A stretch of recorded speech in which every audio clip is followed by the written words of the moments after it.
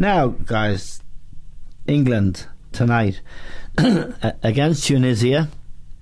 I've seen Tunisia, and like the North African sides in general, Morocco, Egypt, Tunisia, they're different from the West African sides. They actually very industrious. They work really hard. I think England have a job on tonight. What do you think, John? Well, I think England, whoever they play, have a job on, because I don't think they have the players actually to dominate the game, no matter who they're playing against.